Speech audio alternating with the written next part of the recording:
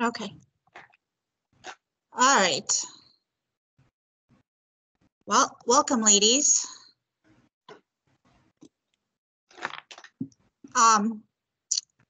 Obviously, you're here because you're new to Science Olympiad or relatively new to Science Olympiad, and you're looking for information on what to do to get started. So when you're organizing a new team, some of the things you need to look for are to organize our scheduling, your money, your training, the dates. All the dates you can always find on the Macomb so.org in the elementary section. I recommend that you head to that website frequently. It's consistently updated and it has a lot of important information for you. That's going to be your go-to place for all of the information that you're going to need, and all of the things you'll see in this presentation are also on that website that could be downloaded for you to use. And I can't see you right now, so just shout out if you have a question. So this is the website. And again, you can download a handbook for yourself, or you can download the rules for yourself. But this is going to be your go-to place for any information that you might need. You haven't shared it yet, I think. I haven't? No, I don't see it. Can you guys see the website? No. I didn't share the website. I'm just sharing the PowerPoint. No, website. You were talking about this is the website, but we didn't see the website. Oh, I was on the PowerPoint presentation. Okay. It's got the website up on the top. Okay. www.macomb.so.org. I didn't see the PowerPoint either. No. You can't see the PowerPoint either? No. Nope. Uh-oh, hold on. Just your face. Just no. There we go. Slideshow right there. Okay, sorry. See? Yeah. I need my own. Okay, there we go. Now, can you see the slideshow? Yes. Yes. Okay. Yes. Yep. I'm glad I have my tech man on a call. All right. Me too. So, oh my gosh. It's weird talking to myself, basically, because I can't see you guys. So anyway, this is basically what head coaches do. You organize your team, you schedule, you find the financial resources, information for training your coaches and your students, the important dates that you'll need, and competition. And the dates include the competition dates and all of your responsibilities. So that website that I referred to, I'm not going to try changing my screen because I'm having a hard enough time sharing it. Is the www.macomb.so.org. And since you're elementary, always make sure you hit the elementary tab when you get to that site because it's secondary and elementary. And any information that you're going to need, you'll find there. All of the things you'll see in this PowerPoint presentation, the notes and letters that I have in here are all up there for you to download and change according, making the changes that you need. You can download a handbook for yourself. You can download the rules for yourself as well. But this website is a great place to find all of the information that you're going to need. So you'll find, once again, when you get there, you want to click on the elementary link of the website. You'll see that that's on the top. There's a tab at the top. It will give you the calendar. It lists the events. It lists any workshops. Like this is the new head coach workshop, but there's a head coach workshop coming up. You'll find information there about that. You can ask questions and receive answers. There's maps to the college, lots of resources, the rules to all of your events. You'll find information. You even find information from past tournaments. Lots of information you'll find on this website. So you're the head coach. So your job is for a team, you need your participants, the kids. You also need your event coaches. In the past, I've always had parents as my head coaches, but you can also have high school honor students sometimes need tutoring hours for for themselves. You older siblings, high school siblings, other teachers in the building. So what you have to do what works best for you in finding your head coaches. And now, again, times are very strange right now, and it might be a little more difficult this year. So though this deadline is already passed, but I'm sure that if you haven't registered your team, you can still register. If you were a team that paid last year already, your fee is waived. It was carried over, and you don't need to pay any money. And as soon as you are registered, you will get a team number. And again, you can find your team number on macombso.org. So you'll find your team number there as well. And again, shout out if you have any questions. Would we be able to? Go ahead. Would we be able to definitely our previous school's head coach paid last year? That's a good question.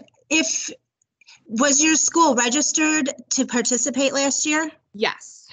Then you would be paid already, yes. Okay. Okay. But if you want to double check, John Ogden would be the person that you want to email. But if you're Hevel, right? Emerson. Emerson. Okay, that's Kathy I'm talking to, or Sean. Yeah. Again, I can't see you.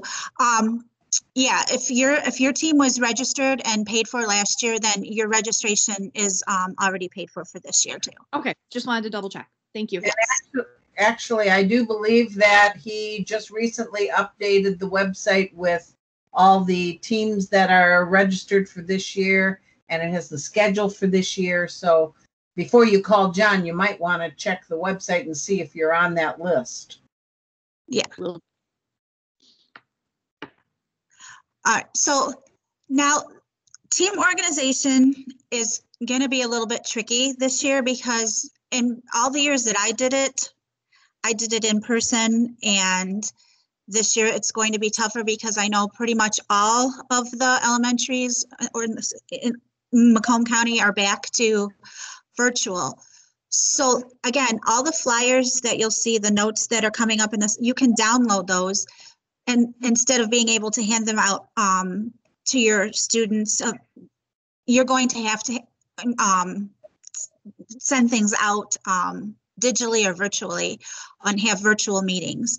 So usually I would send flyers to students and get, a feel for who wanted to participate and give a test after school, but obviously we can't do that right now. So you might ask your principal if he can share a video about Science Olympiad, if you have a science teacher to generate interest, and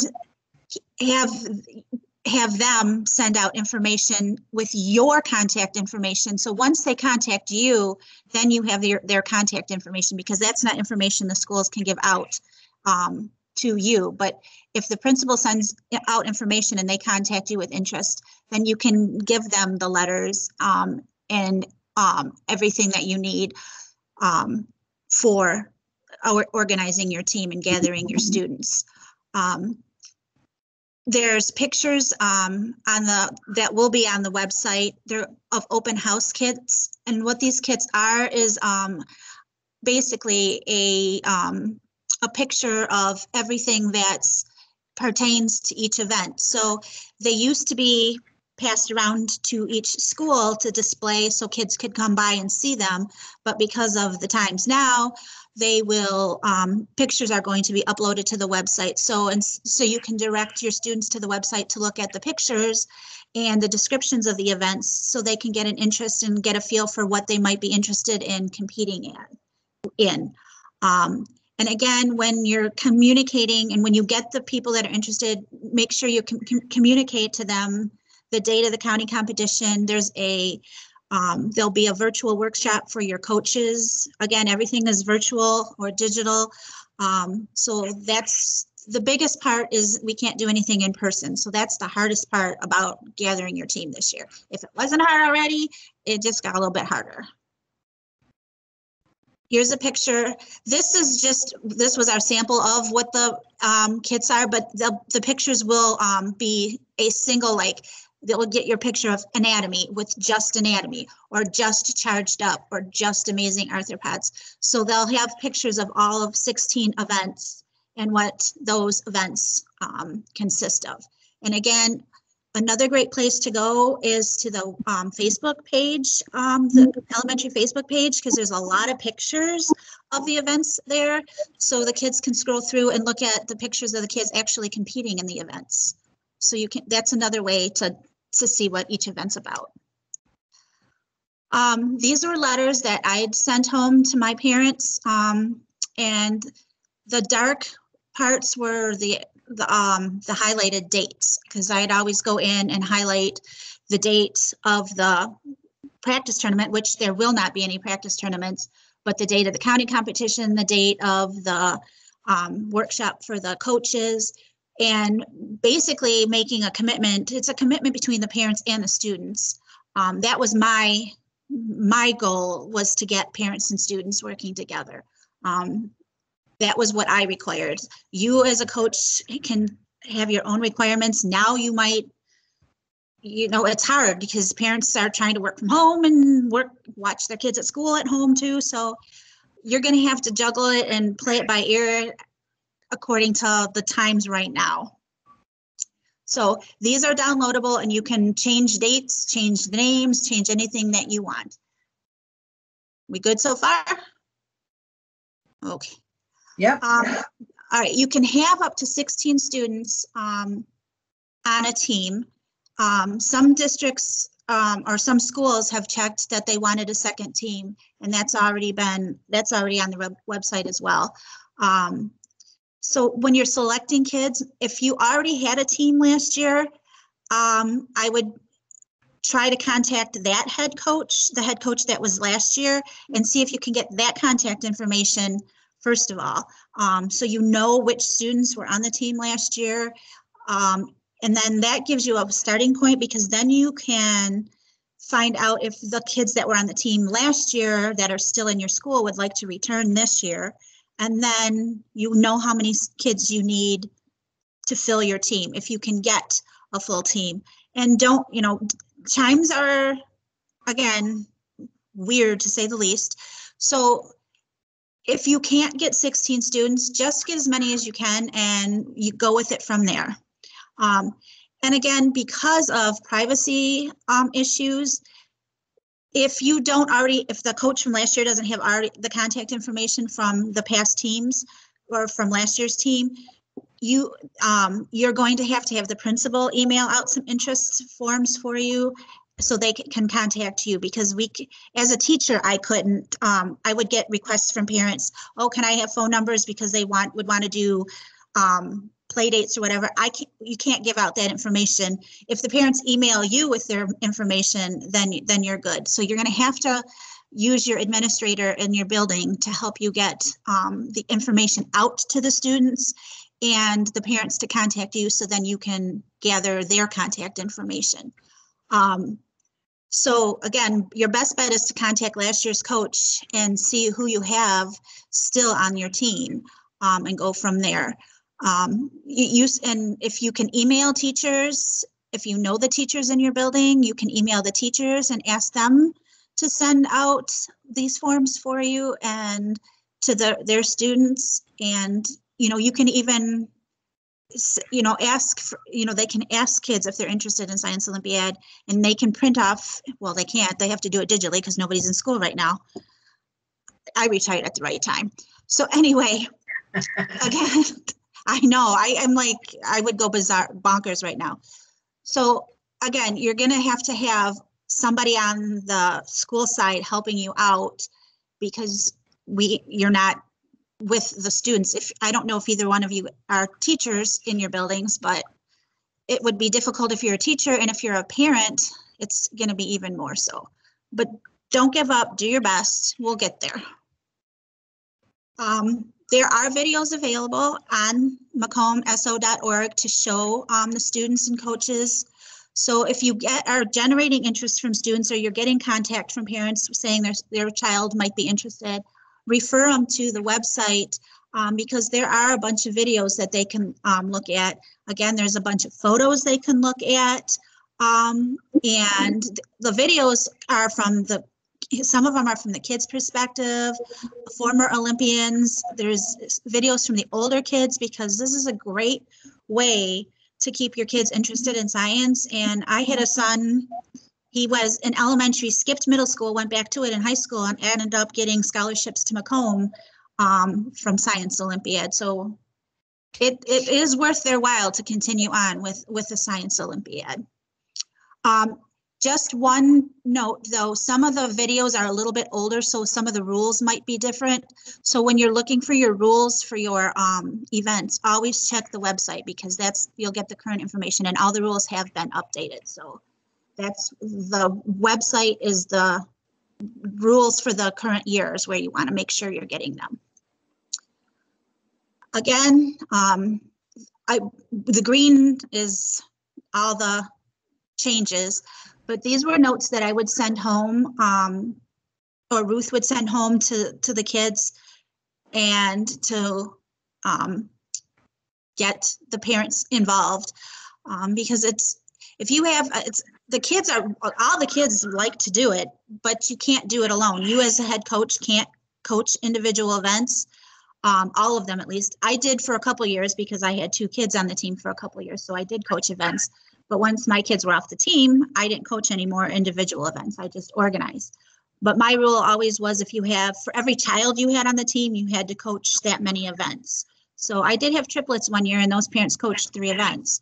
But you're going to have to do everything virtually this year. So you might have to set up Zoom meetings, or this is a Teams meeting. So again, it's going to be a little bit more of a challenge, but basically the same concept of generating the interest. These were just cutesy notes that I sent home, congratulating them for being on the team. And if they didn't make it, because there was a few years I had way more kids try out than I did, that I had spots on the team. So these were just letters that I sent home. And even the ones that didn't make it, they were encouraged to try again the next year, or if they were going on to middle school, to check out middle school. Yeah, this basically, when Ruth and I were looking at these the other day, summed up everything this year. Not just scheduling, but everything. So, Once you get past scheduling, it gets much better. Yeah. Well, this year we might have to get past getting team kids together.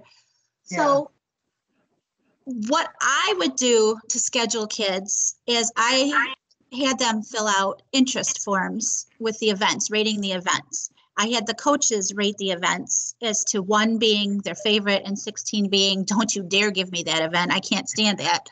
And then I would try to coordinate the students in their most popular events. Ruth would have kids, she would have a meeting in school, and the kids would sign up on their own. You just have to be careful if they're in more than one event that the times of the events don't overlap, because when you're at the county, you can't change. You can't say, oops, I can't go. Can I go a different time? Because that won't be happening. And especially this year with all the special rules, there's only a certain amount of kids in any given area at any given time. But again, there's events that are just building events like the crash car. There's a lot of study events, problem solving events. If the kids are able to get together, you can have students that have been on an event paired with somebody that's new. This year, you might be stuck with if you have siblings in a family that are interested, you might be stuck having the siblings be on the teams together, because then they can practice together. So you're going to have to play it by ear and figure out how it's best going to work. You don't have to have 2 students in every event. The rule is you can only have 2, with the exception of water rockets. You can have 3. But you don't have to have 2 students in an event. You can have 1 student in an event. You can even have 1 student that has practiced that event, and then on the day of the event, have a buddy go in and just be the recorder. So you have the student taking the test and saying, okay, I'm on this one, mark this answer, mark this answer, mark this answer. you could do it that way. So they can study by themselves and practice by themselves and just have a buddy go in and do the recording on the score sheet. Registered is in this meeting. Okay, What was that? somebody's just joined. Oh, Is that what I heard? John is on. Oh, Sorry, I didn't mean to interrupt. oh, no more pressure. Whew. I was just looking to see if Sean was in attendance since she Yes. registered her team today. Or Yeah, he- Sean is here, but Brandy did not sign up yet. Great. Okay, and I said this was really weird because I'm looking at my PowerPoint and that's the only thing I can see on my screen right now. So I'm talking to myself, basically. And you're doing a fine job. Thank you. So again, you don't have to have the two students on studying together on an event if it's impossible. It's not a rule that you have to. It's only a rule that you can't have more than two for each event, except again for water rockets. So some things to think about when you're scheduling students into events. And happy students make for a happy team. So when you're scheduling, normally I would tell you that watch for the times you have at the county and the district so that when you're scheduling them, nothing overlaps, but the county tournament is the only tournament you're going to have this year. So you only have to make sure that the kids are not in events that overlap at the county tournament this year. Actually, that makes it a whole lot easier. Yeah, it does. It does make it a lot easier. Jennifer, if I can comment for a moment, Sure. I think there's a high probability there won't be a practice tournament this year, but I haven't given up on that 100%. Having the college cancel availability of their facility makes it more difficult. If we have a practice tournament, I think there will only be one rather than having individual tournaments by district. But so I haven't given up, but we'll see. Okay. It's easier to tell them that there will be than to go back. Yeah. Okay. But This so is when they're in recent years, we have made sure that the schedules of the individual practice tournaments also matched the county tournament. It doesn't add to the scheduling problem, which is the point we're making. So when you go on to macomb.so.org under elementary tab, you will find the schedule for this year's tournament. This is a draft, so you don't want to use this one. This is from 2010, so obviously you don't want to use this one. And it looks similar to this. You'll see the event listed to the left. You'll find the times at the top and the team numbers, what slots they're in. So that's why it's very important to know what team number you are. So when you kids are scheduled in events, you can see if their events are overlapping. So make sure you do know what team number you are before you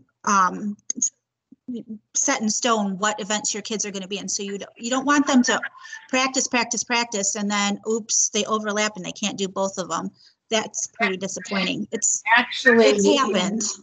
The schedule for this year is much simpler than what this looks like. And the schedule is available on the macomb.so.org website. So you'll see it. It looks much simpler. So don't let this scare you. This is from a normal tournament with about 80 teams, and this year we don't have quite as many. So yeah, this year's schedule does look a little bit different, a little less intimidating. So I guess it's a good thing you're starting this year because the schedule's a little bit easier for you to do. So if you go to the macomb.so.org website, the very bottom one, the bottom Left side of the screen. It says schedule, and it's right there, easy for you to find. And it comes up, it will allow you to print a PDF so you can print it, so it will be printable for you too.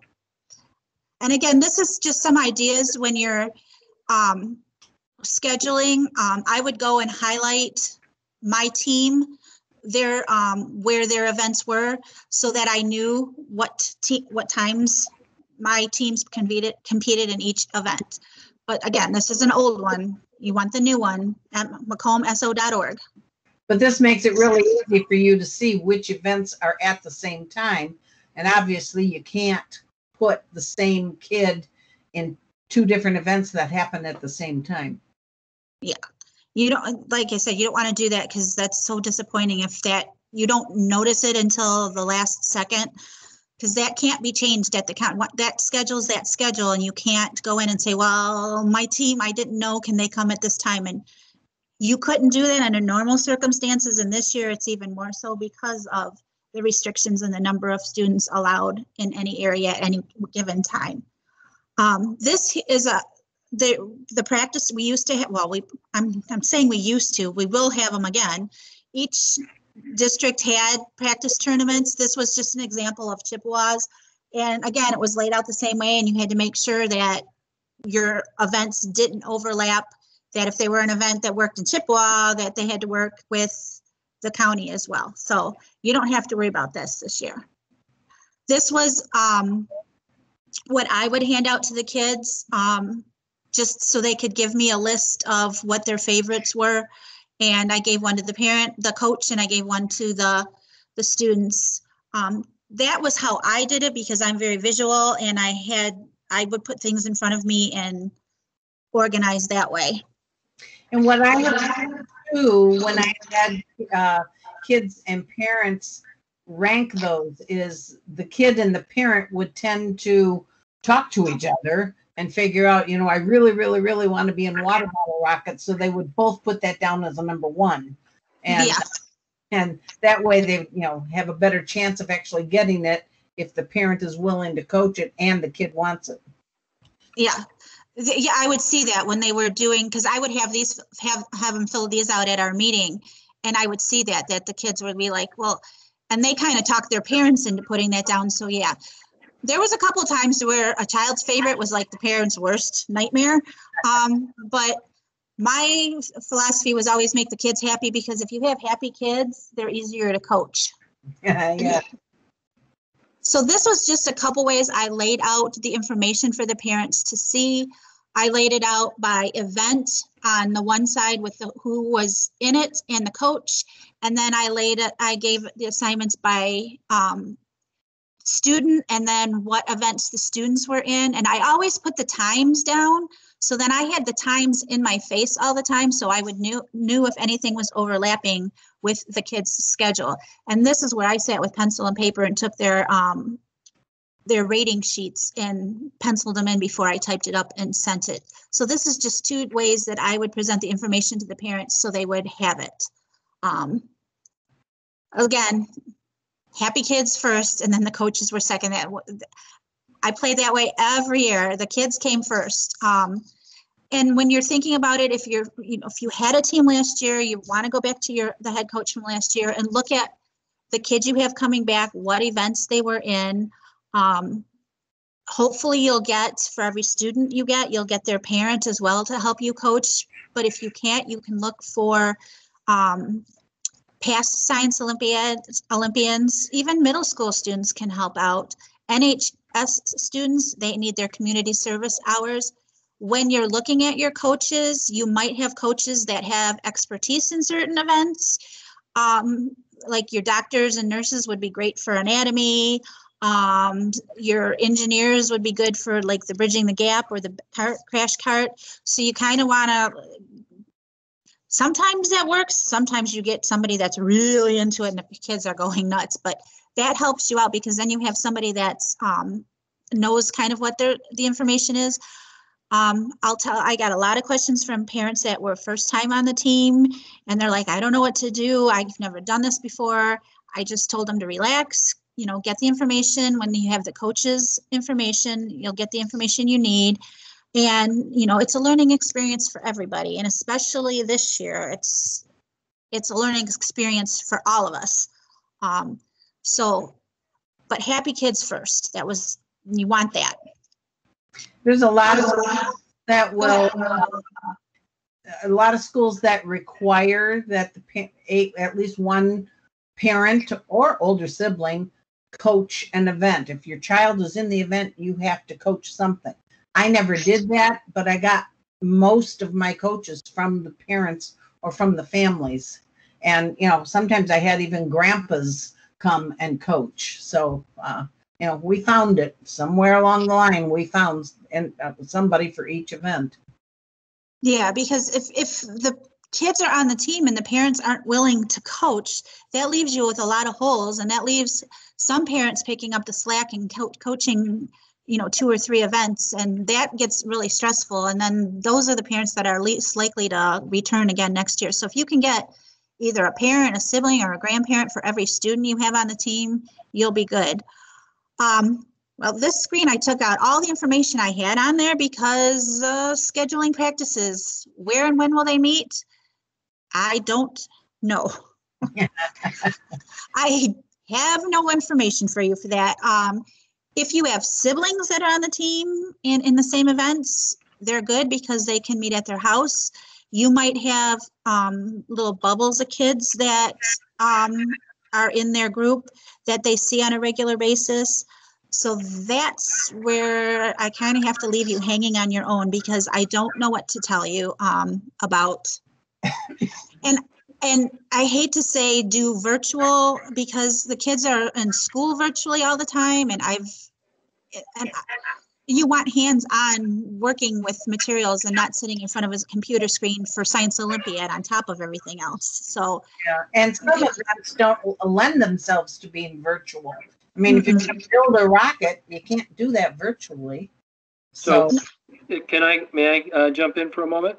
Sure.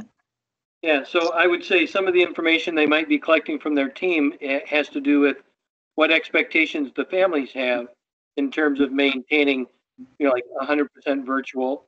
So if you have some families who are comfortable adding one more to their own family bubble and willing to meet in person, those events might be more appropriate for events where you really do have to get together, like Crash Car Expert, where kids have to build things, or Mystery or Bridging the Gap, where devices have to be built. So that's water rockets, right? So for those kinds of situations, there might be some questions that you would only ask this year about what families' preferences are. I would also observe that teams, after they've had a chance to meet a few times in person, become much more functional. So, and I'm experiencing this. I'm currently coaching students at the high school level right now for one of the high school teams. And we've met in person, and one of my events, we're switching to a more virtual format. And so once people get to know each other a little bit, it changes how well they can work together.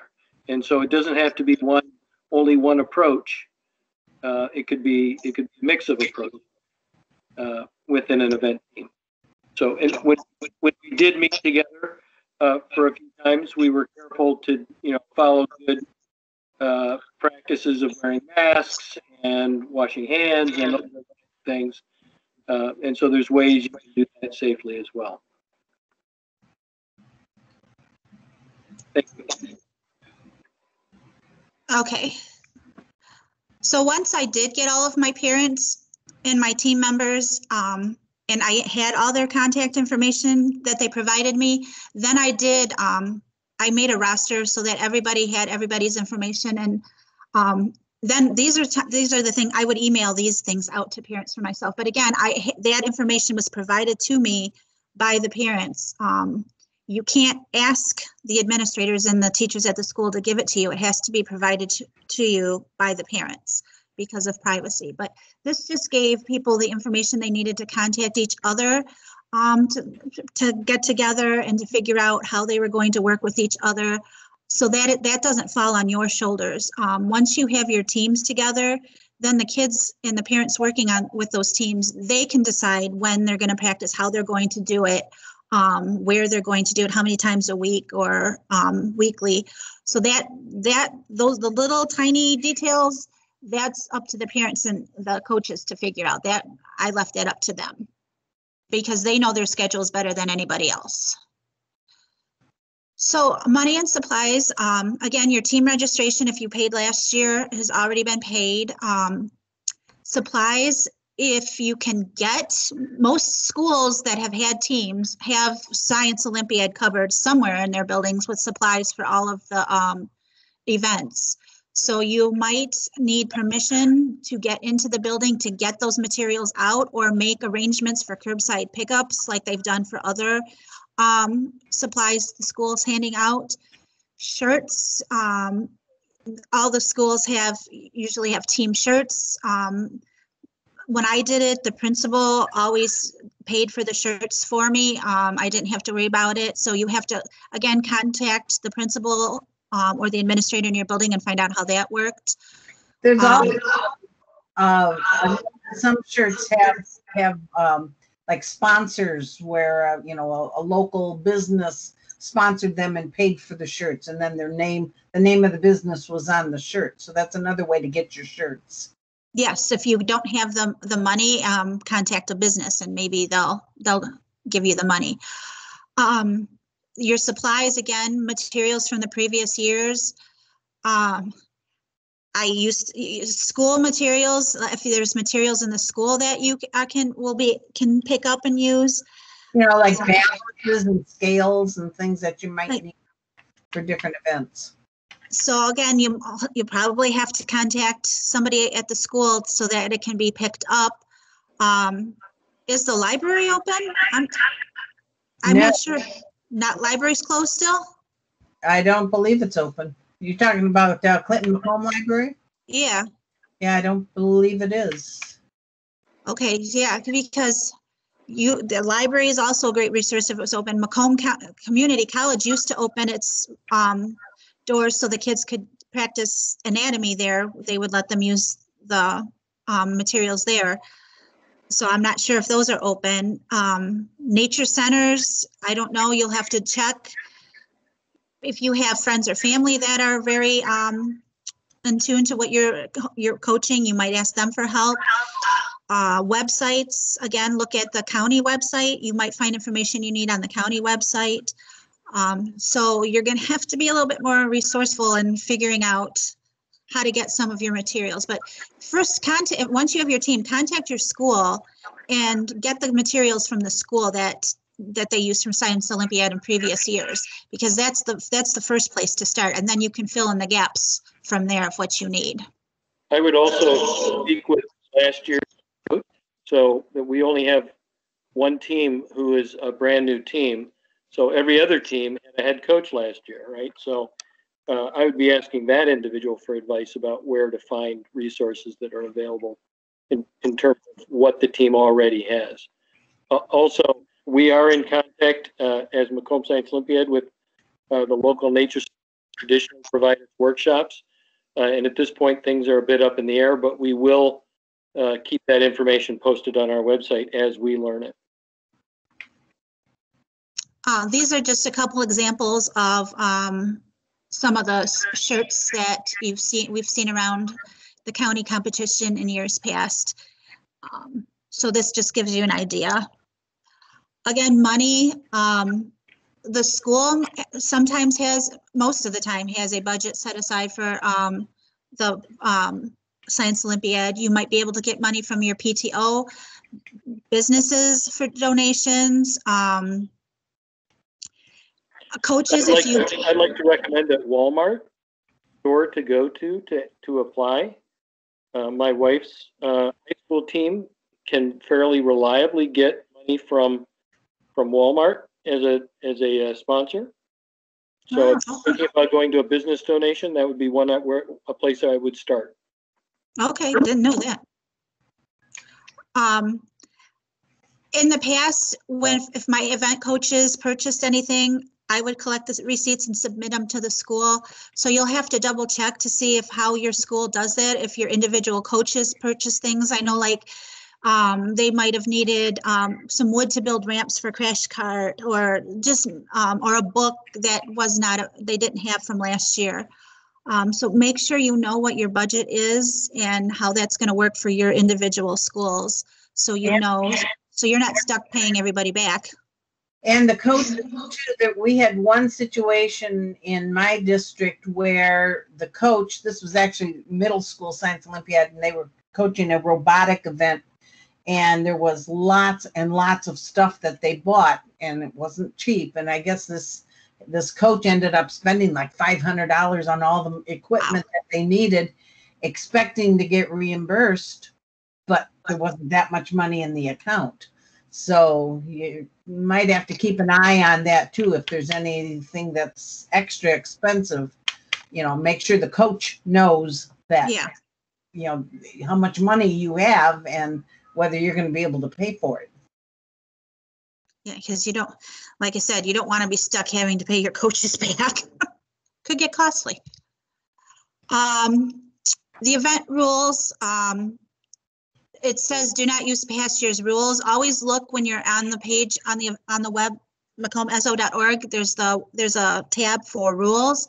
Make sure you're looking at the 2021 rules, and they have all been updated because the rules do change from year to year. Again, you can refer the video. There's videos for each of the events, and there's all kinds of information about the events on the website. Before, there'll be a virtual coach meeting in January. Before your coaches attend this meeting, make sure they have the rules for the event that they're coaching, so they know what they're coaching, and then if they know what they're coaching and they watch the virtual meeting, they'll know what questions to ask if they have questions, and if they don't have the materials they need. So you might want to get their materials too before they go to the meeting, so they know what materials they have and what materials they might need. But that you'll want to get that to your individual coaches before the virtual coach meeting. That will be in January. So in the time period between now and then, it's like for the next 2 months, the status of the website now, as you mentioned, it does have the current rules posted. The resources that were distributed at the event coach training a year ago are posted, and they're marked as 2020. And that particular resource for many events won't get updated until we have the event coach training this year. And so they're probably very valuable, but because the rules haven't really changed since last year, but we will be updating those and new items that the head coach event supervisors provide us. But at the moment, those resources are outdated from last year. So once the schedule for the virtual training is finalized, it will be posted on the website, so your coaches will know what time their sessions will be. The slide I just put up was what the event used to, when we were in person. That's what the schedule looked like. There was a couple sessions, and I believe, are these going to be recorded? So if they can't make them that day, they can see them another time? Yes. Okay. So they'll be recorded. So you'll just have to watch for that information to come. Again, this is what I would used to recommend to my teams, but it's going to depend on your teams, your kids, how comfortable they are with each other, with getting together. To be successful, practicing once a week was pretty much the normal, and additional practices whenever they were possible. I used to use the school and the libraries, but now you might have to, work with kids that are in a bubble together that socialize on a regular basis, so that, and then maybe virtual after they're comfortable with each other, as John had suggested.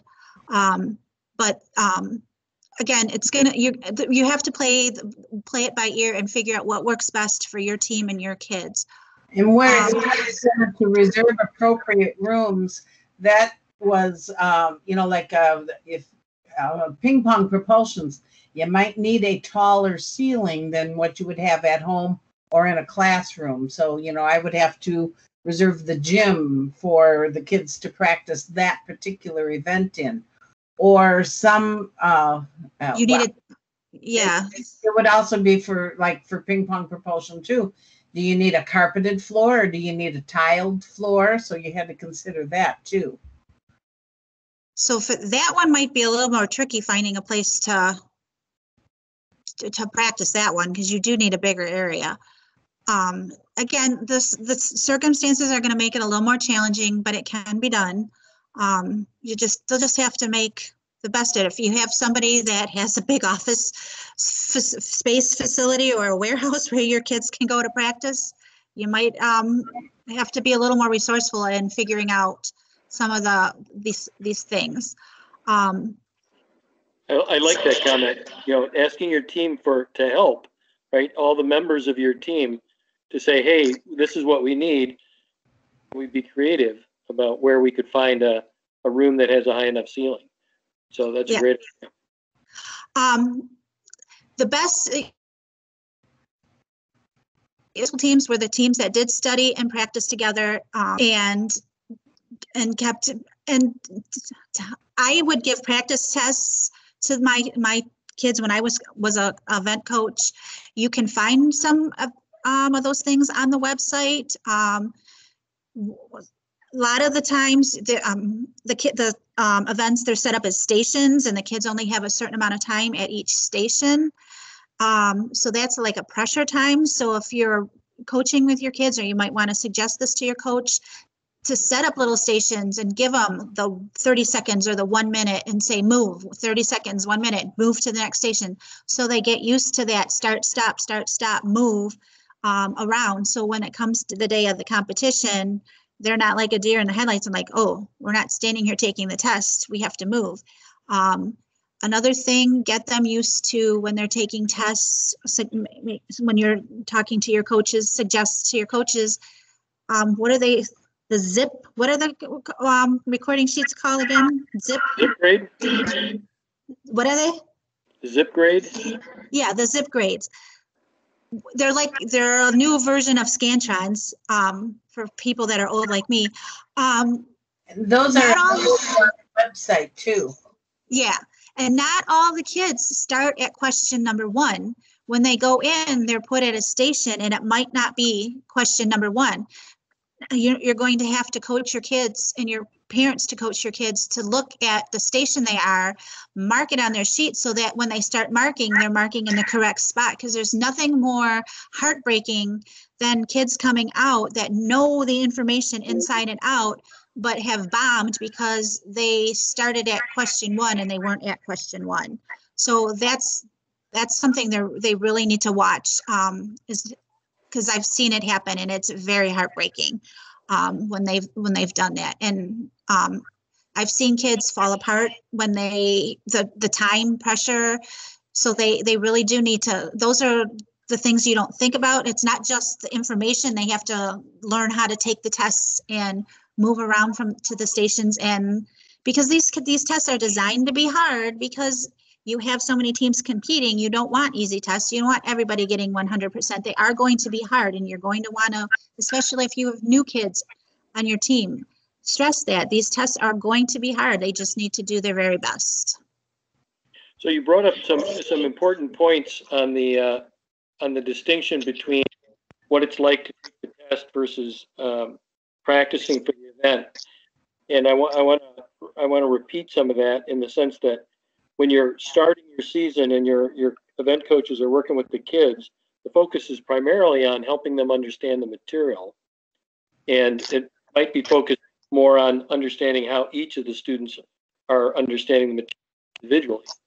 And how you practice with students in that environment is different than what you're thinking about when you're trying to get them ready to compete, and thinking more about the questions of, do they understand the zip grade, and do they know their role? How are the two students going to cooperate when they're actually at the tournament? Yeah, some of the events really do need cooperation. And because I take the pictures and I'm in the events when the kids are working, you have some teams that work really well together, and you have some teams that are not so good. So one, you might have one child doing all the work and one looking at all the posters hanging on walls. So you do want kids to learn to work together too. it's not just about learning the information. That is the important part, but it's learning how to work together and to go in and take that test, because it's different than being in school where you're sitting at your desk. I don't know what online is right now, and I'm glad I don't have to find out, but it's different. It's a different ball game than a normal everyday school assignment. So important dates, the November date for registration has passed. The event coaches training is going to be determined. Oh yeah, it's not at the high school. It's online. Jennifer, Yes. registrations. The November 19th deadline was set so that we would get teams that thought they wanted to participate to register, so that we could also determine if we had space for schools that wanted second teams. So that date has passed, but we do still have space in our tournament. And so teams will be allowed to register until we run out of the 45 slots that the schedule. Okay, I did mention that at the beginning, that you could probably still register. Good. Okay.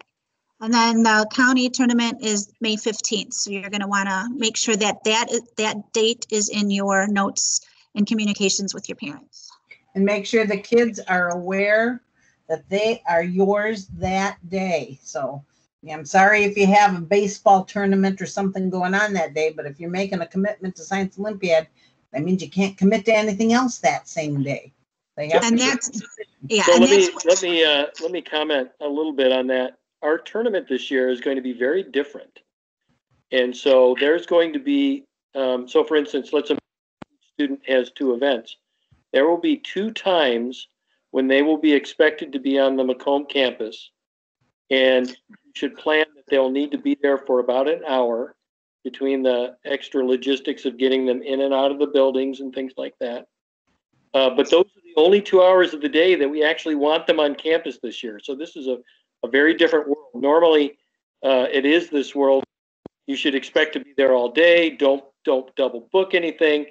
People will know far in advance which hours of the day they need to be on the Macomb campus, and I think it's up to them to make sure that they're there and present, because we won't have extra opportunities for them to take tests. But it might be that their two times are 9 o'clock in the morning and 10 o'clock, and then they have the rest of the day. So it's a very different year. Yeah, so if you've had students that are on your team that have participated in the past, that's one of the things you will have to explain to them, that they're only there to take for their event and they leave, because it used to be you were there all day. So that will be something different for kids that are returning to your team. So just make sure, especially for the returning kids, that they know that's different this year. So John, there's an award ceremony. So how do we know how we're going to take care of announcing winners? It will be some type of an online announcement. So let me also say, if something magic happens between now, let's say March, and suddenly this pandemic goes away, we would probably pivot and try to put together a normal tournament. But I think that's like a 1% probability. So what we've all been saying is, a socially distanced tournament where students are only on campus when they need to be is the right thing to expect. And we will be publishing the results online in form. We haven't figured out the exact details of the format of that. We're committing. It might not be until the following day even, but I'm hopeful that even by 6 p.m. The day of the tournament, or by the evening of the same day, we would be able to publish the results online. All right. This is just a map of the college. And again, this can be found on the website as well. This is what we used to use. We used to use the whole campus, but that's going to be different this year. They're still going to get the events will be in the P building or the SEC. If you want to just back up a page for a brief moment. Most of the events will be either in the P building, which you see toward the south end, or we call that the Sports and Expo Center as well. A good number of events will be in the K building in the middle of campus. and there might be a couple that are in other rooms, like Crime Busters is likely to be in the B building. But That's the science building, right? it's one of the ones up toward the north. You can see that it's got a B marked on it. Yeah. So most events will be in the K building in the center of campus and the P building, and we will be not allowing parents to enter those buildings. We will ask students to queue at an outside door. It'll be very explicitly announced to where to show up and where to pick up your students. So you should expect to get that information as we get closer to tournament day. Yes, thank you.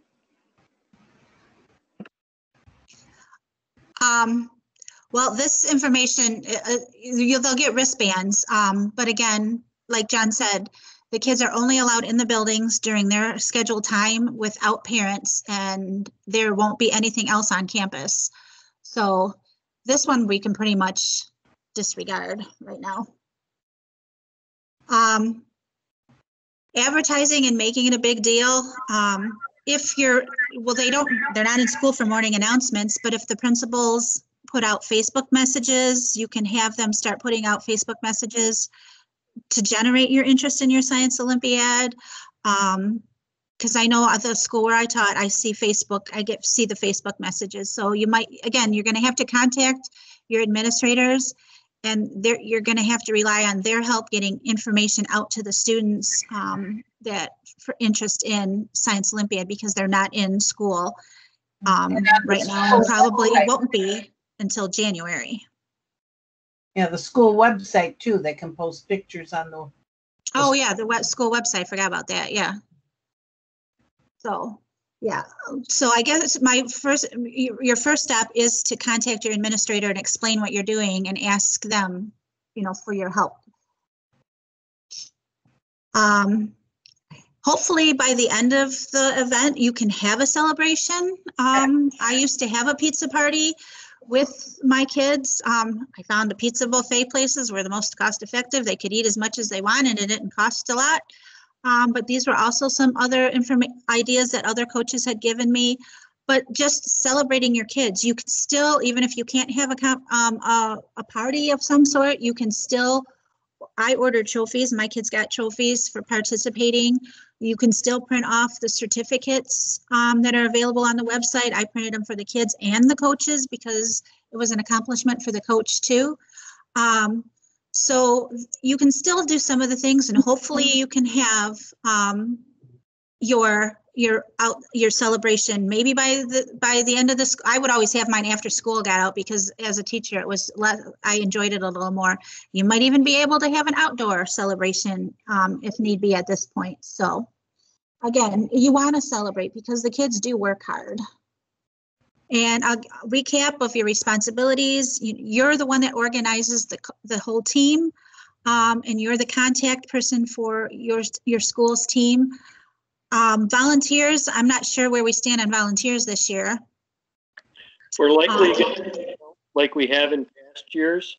So our goal in recent years has been to try to keep it to 1 per team rather than 2. But we will, as we get farther in the season, we'll have more information on that. So the team expect that they have to provide at least 1 volunteer. So again, keeping your coaches informed. I always told my coaches there's a spot you can sign up on the Macomb website for the coaches themselves to get email updates for their events. So they come right to the individual coaches rather than to you and then you sending out the emails to the coaches. If they sign up themselves, they'll get the information directly when it's available. I guess your periodic meetings with the whole team are going to be Zoom or team meetings at this point. And if you still have questions, you can contact me. My email address is there. And I'd be happy to, if I don't know the answer, I'd be happy to find the answer for you. But again, it's a different time, but you can do it. And it's just going to have to be done a little bit differently this year. And yeah, it's worth it because you see all these happy faces. And I'm looking at the Mohawk team at the top. That was a long time ago that I coached those kids. Those kids are all out of college now. Now this this PowerPoint is going to be posted on the website. So, you know, if you need Jennifer's email address, it'll be there if you didn't get a chance to write it down. So you'll be able to pick it up again. Yeah, it's on the website. So, oh, that's it. So now let me see if I can click out of here. Do we have time to look at the spend a few minutes looking at the website?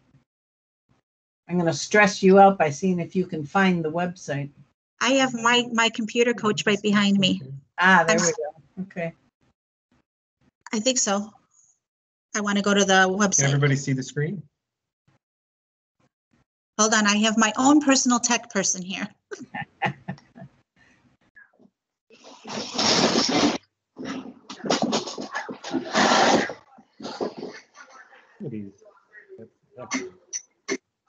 I don't think we have the website up anymore.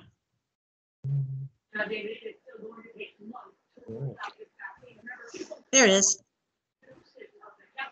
There we go. Oh, you can see it now? Yeah. Yes. Okay. All right, so this is the website. And when you go there, you want to click on the elementary tab, which it's already been clicked on. And So on the left, I'm Go just ahead. going to interject here for a second. The elementary is always red. So if you find yourself on a blue page or I think it's green page, you know you're not in elementary. So elementary is all red. yes, so that's where you want to stay. So this, when you click on the elementary, this is what you see on the main page. And then on the left side of your screen, you'll see the calendar. So that gives you the calendar of events and the countdown to the tournament. And there's different places you can click here to get other information. For those of you that have registered or don't know if you've registered, there's a Teams registration spot. If you're a K-5 school, you'll click here, K-6 schools, or if you just want to find out how many teams are participating, you can look there. Again, here's questions. Again, questions and concerns. There's an email address right there for you to look at. Let's see. If you want to check your team number. Oh, I just did that. I didn't click on the teams. There we go. Here's where we are right now with the teams, and then it gives you the district. This is the K-5, yeah. So that's the K-5. I think Fraser is a K-6, right? So yeah. Which Fraser school, Emerson? Sean? Emerson? Yeah, I already looked. I didn't see it on there. Well, Is there an she Isaac? registered about an hour ago, so I'm quite that fast. Oh, okay. So you're slacking. Okay. What's All right. taking you so long, John? So yeah, Sean, your team should be registered or on there soon.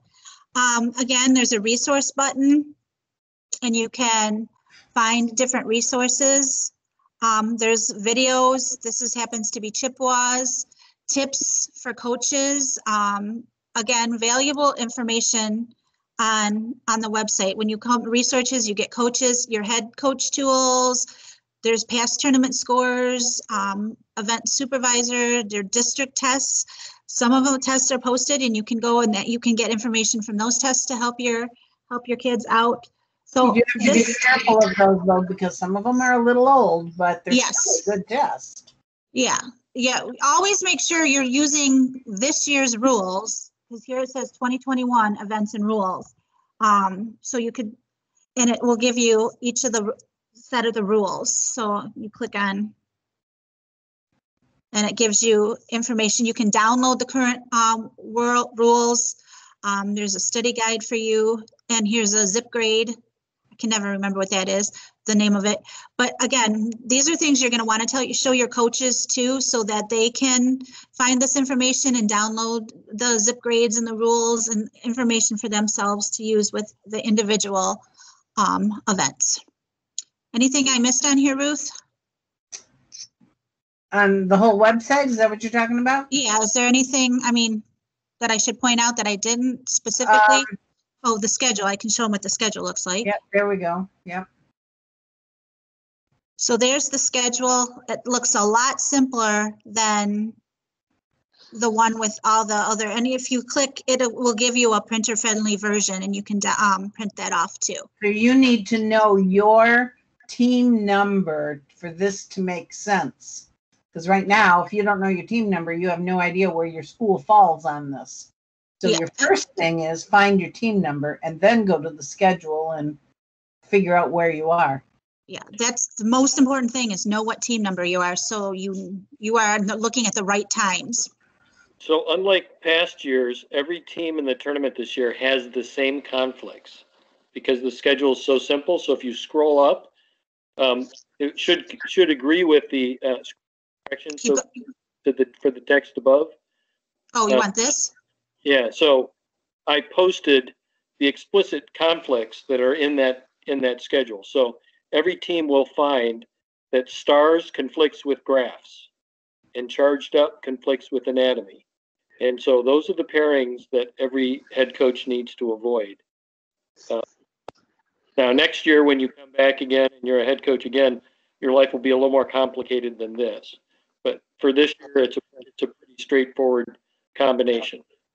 And unlike, we will have more events that are handled as a schedule. So if you don't see the event listed here in this table of those 12 events, the other 4 events are going to be handled as a self-schedule, and we will guarantee that we will avoid the conflict that your students have. Yeah, it says, you'll see that it says in there, schedule the slot. If like ping pong, bridging the gap, and water rockets, you're scheduling your own times. And when will they start doing that, John? We won't do that probably, and we'll do that as part of the final registration process. So that'll be probably in April. Okay. You practice with your kids, assuming you're going to be able to get, there's probably 2 or 3 times that your kids will be able to get together to do that event. So then you'll have to make sure you know which times are the kids available and, sign up for one of those times when the kids are available for that event. Can you go to the schedule again? I'd just like to comment on something that's maybe not obvious. So when you look at the event rules, what you'll see is every one of the events, don't go to the event rules here, just stay on the schedule. Okay. When coaches are reading the event rules, what you're going to see is that the approximate time that's listed for each event says 30 minutes. But what you see in the schedule is we've scheduled 50 minutes for each of these events in the tournament schedule this year. And that's to allow us more for the logistics of bringing students in and out of the buildings, to making sure that we have time to clean things and reset between events. So for our socially distanced tournament, the schedule no longer says 30 minutes per session. It now says 50 minutes. The rules still say 30 minutes. And so what we will do is that each team gets that 30-minute test-taking time for their event, even though there's 50 minutes on the schedule. So if you're team 16 and you're in anatomy, you're going to show up at 9 o'clock, correct? My expectation is that we will be asking people to have queued at the door no later than 9 a.m. so that at 9 a.m. we open the door and say, all the A for anatomy students, please come inside, right? It'll be something like that. And then we will, they will be returned to either that same location or another very specific door on the same building where they will be released, and we will have some protocols for making sure that we're not releasing students where parents aren't picking them up. So those are some details we need to work out, but we won't just turn to the wind, but it will be, you'll be picking them up at the door. So they all have to be there at the start time, so they're getting their 30 minutes, because if they come in late, they're not going to get, so if they come in at 9:10, they're not going to be allowed to go to 9:40 taking their tests.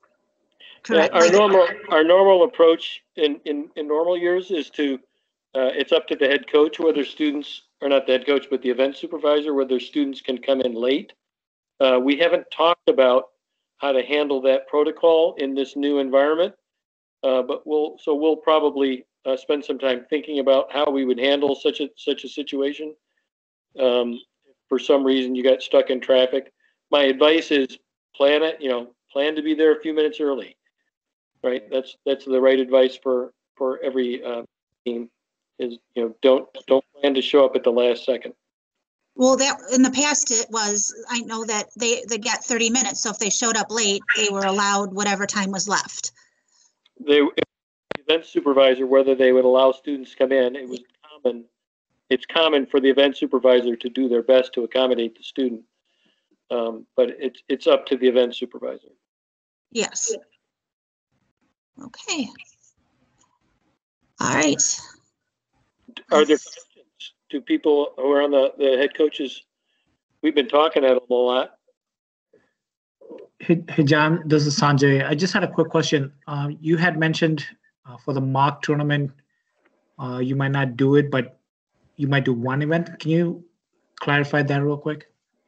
Yeah, for the practice tournament, as Jennifer had mentioned, normally we end up having like 4 of them to cover all the teams, because we want all the teams experience or a common opportunity. And this year, because of the smaller tournaments, number of teams that we have, as well as to try to protect our event supervisors, we would be looking for a venue that would allow us to do one event that would be available to all teams. So for the teams attending the South Macomb tournament, it might feel very similar to that, in the sense that it's a mix of school districts and things like that. For the other schools, let's see, we've got, so for Emerson, it would probably feel like a very normal situation for you. For Messmore, it would be very different. It would be a moment where actually your team would get to compete competitively, rather than just having a practice session like Utica normally runs. But this is all just wishful thinking at the moment, because we don't have a venue confirmed and a date at this point that we know that can work. And right now is the wrong time to ask that question of facilities, because the only thing we'll get right now is no. So we're trying to be patient a little bit as well. But we would let you know in advance. We would be trying to put that event in March. One thought that I've had is to talk to the college about letting us possibly go on the first weekend in April, right after their shutdown. The downside of that particular date is that it falls on the first Saturday of spring break, and so that might not be ideal as well. But it's very much an open question at this point. Did I answer your question? Yes, you did. Thank you.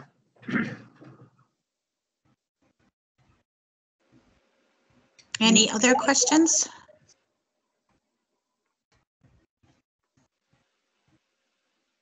Go ahead. You got to unmute your mic. There you go. I'm unmuting. So we have a unique situation where we didn't get any of our materials back from the last year. Because the school was shut down, no one had anywhere to take the items. I requested the items. Most of our team were 5th graders. They went off to the middle school. We have almost nothing. We're back to bare bones again. So we're probably going to end up with a tiny team, only be able to compete in a couple of events. Is that still permissible if we only have a couple kids and we only participate in a few events? Yeah, you just want the kids to have fun. So if you only have a couple kids, they're going to go in knowing you won't get a team award because no. They can go in and they can do their best and participate in their events and try their best in their events and not worry about anything else. And again, talk to your principal too about starting from scratch and seeing if you can help find the funds to get you the materials.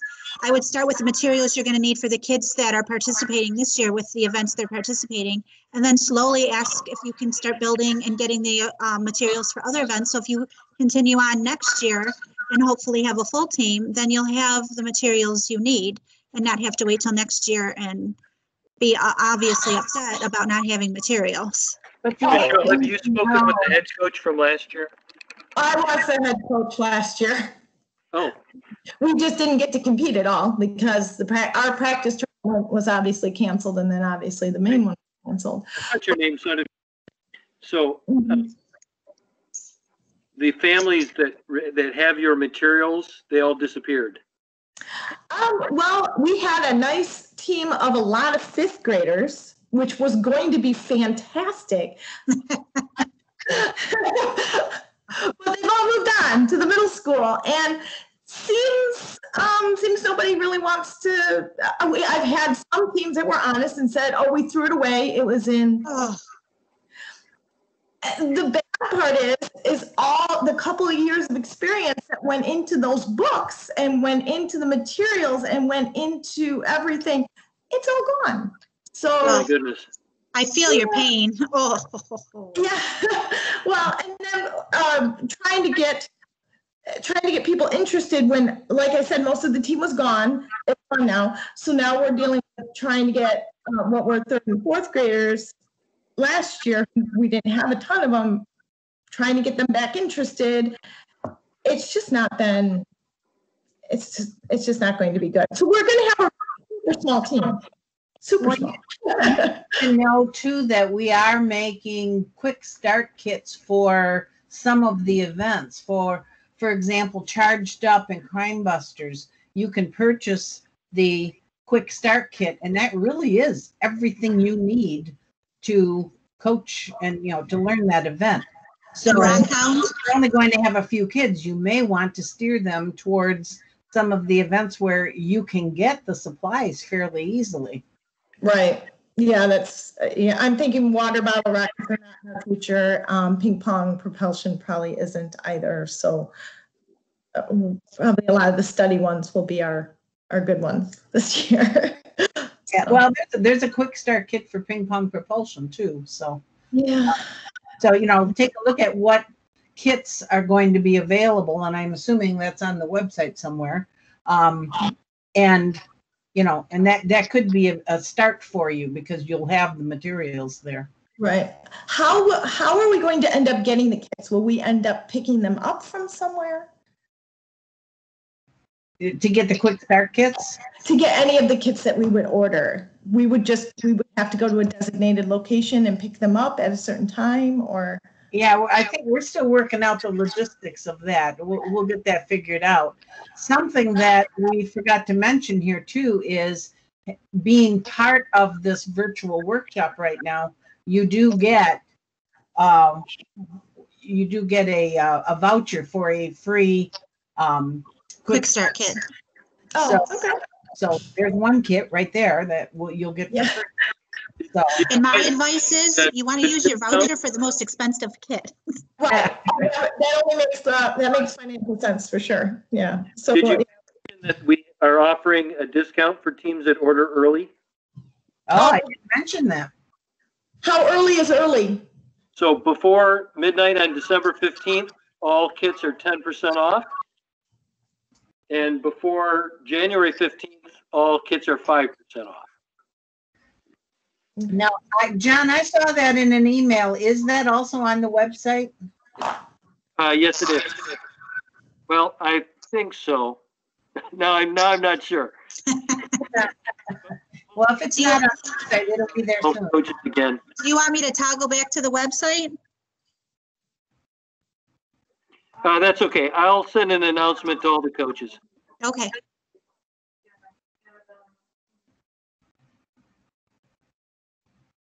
Anything else? Again, don't worry about it. If you only have 3 kids, you have 3 kids, and you'll have 3 happy kids because they're competing and they're working hard, and that's all you can do right now. These are just, but my advice for going into next year, I always had a team that had 3rd, 4th, and 5th graders on it, so you weren't left with nobody when so then the 5th graders helped with the 3rd graders, so I had a consistent, so I was only losing a few kids every year. So I recruited more 3rd graders every year, 3rd and 4th graders, so that I had kids for a few years rather than all 5th graders. So that you would have had an awesome team because, yeah, you're right. All the 5th graders, you probably would have kicked everybody's butt. So, but going into the future, that's how I always set up my team. So I had 3rd, 4th, and 5th graders. And my 5th graders were like my mentors to my 3rd graders. Anything else? Are we good for the night then? I think we are. Okay. Again, if you go to the website and find the PowerPoint, my email address is there. So feel free to reach out if you have any questions. I will be, like I said, if I don't know the answer, I'll be happy to find it for you. Okay. Thank you, guys. Good night. Thank Thank you. Thank you so very much. You're welcome. Have a good night.